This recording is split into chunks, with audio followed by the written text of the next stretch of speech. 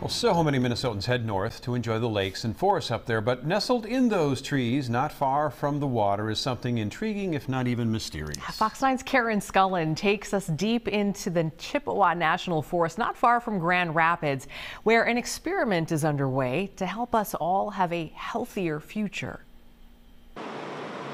Tucked away among the trees of the Chippewa National Forest, a curious set of clear pods, and they do raise a lot of questions.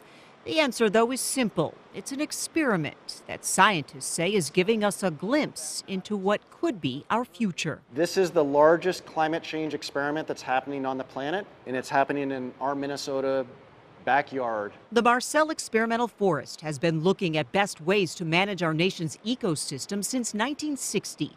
But around 2015, the Department of Energy funded the Spruce Project. 10 pods, 40 feet wide and 32 feet tall, were built around untouched forest. Tops open with minimal impact from the enclosure. They're spread over 7 acres of a 20-acre peatland. This enclosure is about 12 to 14 degrees Fahrenheit warmer than it is outside. The Spruce Project takes a look at how climate change will impact peat bogs, a type of spongy wetland composed of living and dying plant life. They're important because they hold a good amount of carbon, preventing it from entering the atmosphere as a harmful greenhouse gas. If the carbon isn't stored here as peat and organic matter, that carbon is going to spend time in the atmosphere as carbon dioxide or methane. Some pods are heated, some aren't. This one is consistent with outside air.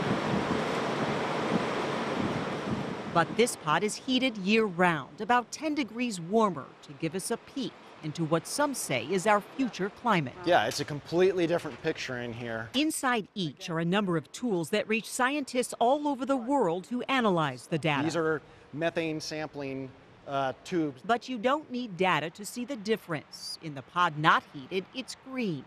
The leatherleaf, the Labrador tea, and the sphagnum moss are fairly healthy. But in the heated pod, there's a real struggle for survival. The same plant life is brown and dry. The moss is almost non-existent.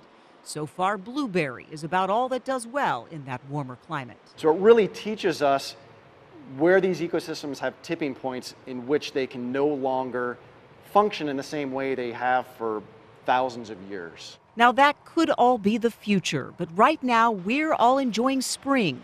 The trees are budding and plant life is returning. But experimental forests and projects like Spruce help us see beyond the new life to recognize what's missing or dying off.